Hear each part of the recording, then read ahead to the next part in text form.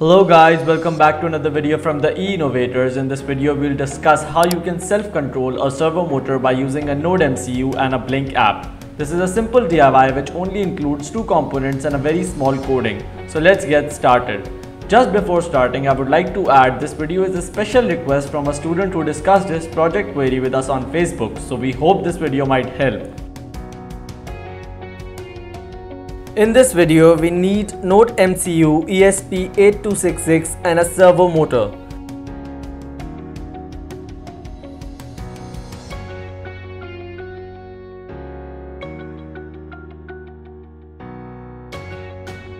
Servo motor have three wires.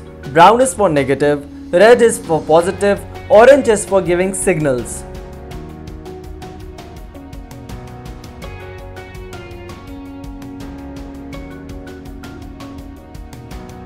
In this simple circuit, we only use 3 pins of Node-MCU ESP8266, which are ground pin, 3 volts and D4. Brown wire of the servo motor is connected with the ground pin. Red wire is connected to the 3 volts pin and orange wire is connected to the D4 pin of the Node-MCU.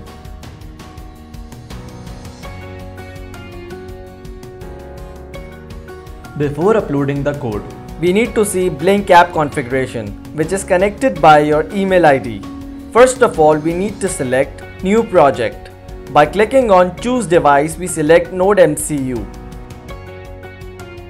Here we can give any name to our project, like we have given Servo-Motor.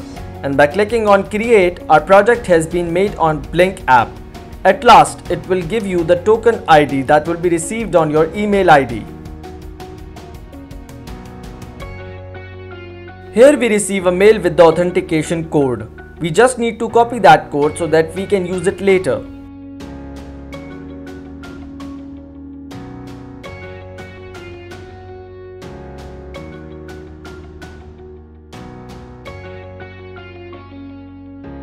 Get back to our app, we click on the plus sign above. And we just need to add the vertical slider button. First, click on the slider, then on pin to configure it. Then go to the virtual and select V1. Now let's look at the code. In this code, we see 4 libraries above, which are Blynk_print serial, ESP8266 Wi-Fi.h, Blynk serial ESP8266.h and Servo.h. So you need to install them first. You have to upload the authentication code which is copied from your email. You need to change the Wi-Fi or the hotspot name and its password, which you use in your mobile or whatever system in use.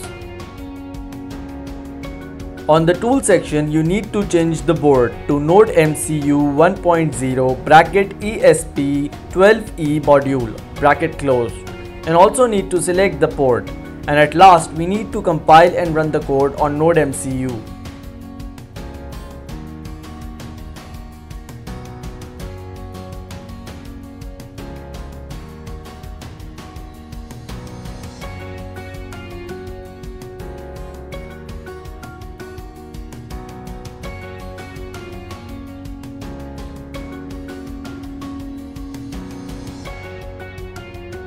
After giving 5 volt supply to the Node-MCU, we can see a light on the Node-MCU device. Then just open the Blynk app and go to your project and press the play button.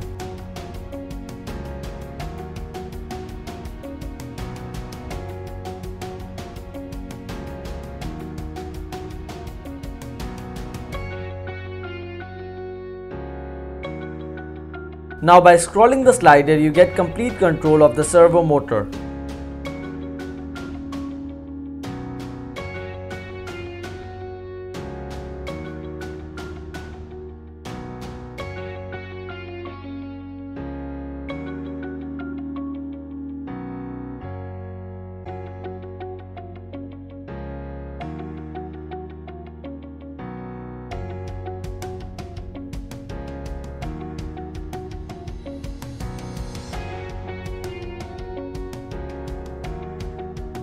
So guys, that's it for today. If you guys liked the video, please hit the thumbs up and also subscribe our channel to watch our latest uploads as soon as possible. I would like to add one more thing before signing out. If you guys want a special request video related to your project queries, feel free to contact us below in the comment section or on our Facebook and Twitter page. Links are available in the description below. See you guys in the next video. Peace out.